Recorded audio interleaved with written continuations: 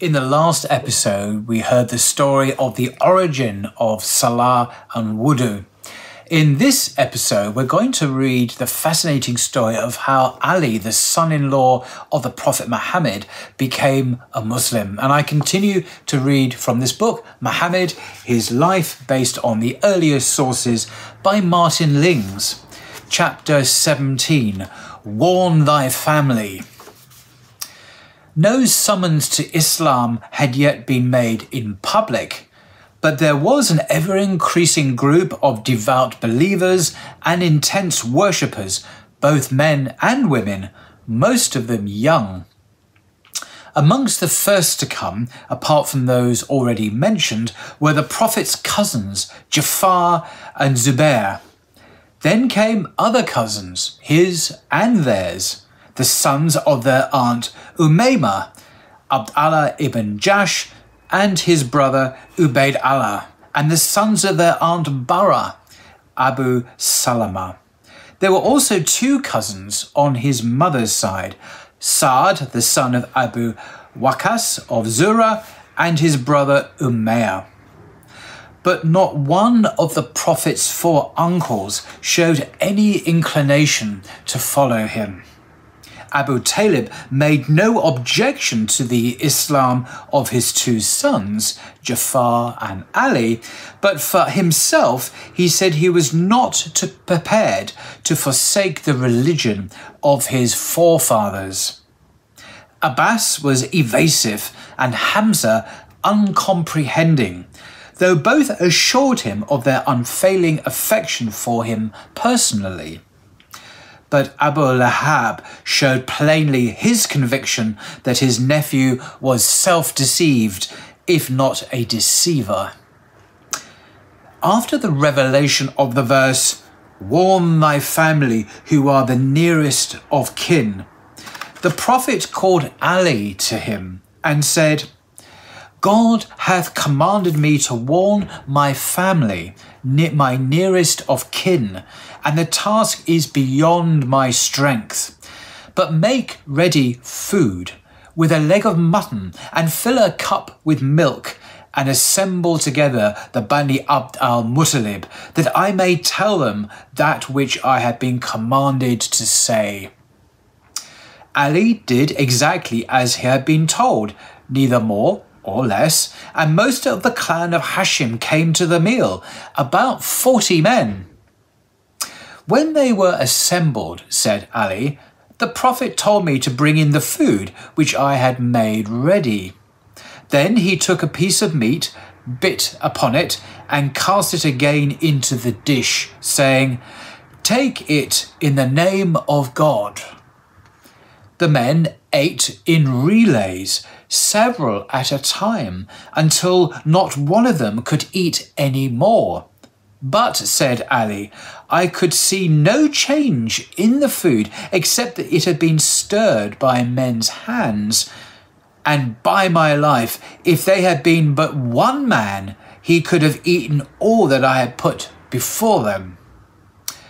Then the Prophet said, "Give them to drink." So I brought the cup, and each drank his fill, though one man alone could have emptied that cup.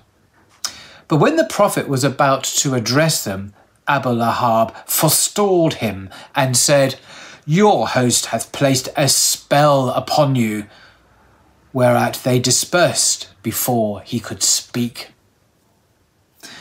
The next day, the Prophet told Ali to do exactly as he had done the previous day.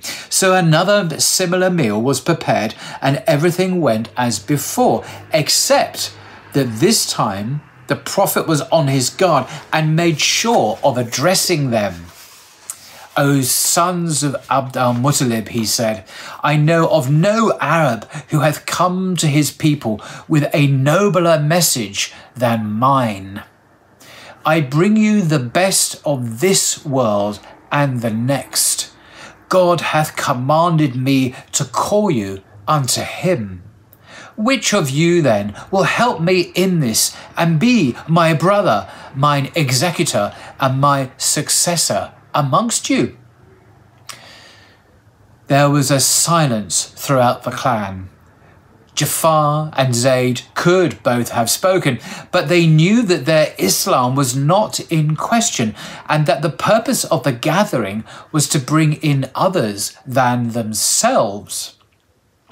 But when the silence remained unbroken, the 13-year-old Ali felt impelled to speak and said, "O Prophet of God, I will be thy helper in this."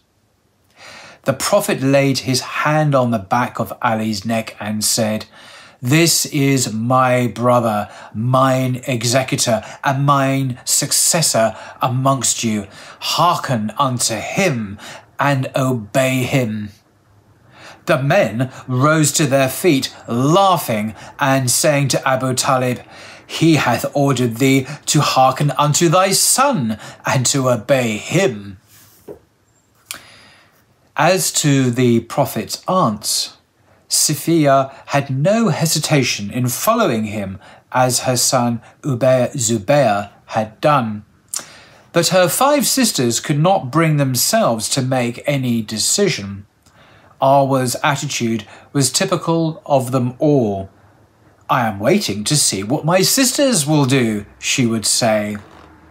On the other hand, his aunt by marriage, al-Fadl, the wife of the hesitant Abbas, was the first woman to enter Islam after Khadijah, and she was soon able to bring 3 of her sisters to the Prophet: Maymuna, her full sister, and 2 half-sisters, Salma and Asma.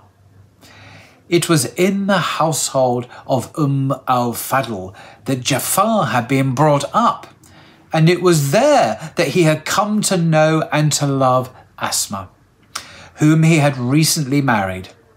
And Hamza had married her sister Salma. Another of the first to respond was Ayman. The Prophet said of her, "He that would marry a woman of the people of paradise, let him marry Ayman." And this remark was overheard by Zayd, who took it deeply to heart. She was much older than he was, but that did not deter him, and he spoke his mind to the Prophet, who had no difficulty in persuading Ayman to agree to the marriage. She bore Zayd a son, whom they named Usama, and he was brought up as the grandson of the Prophet, who dearly loved him. And there ends a quite short chapter, chapter 17, Warn Thy Family. Until next time.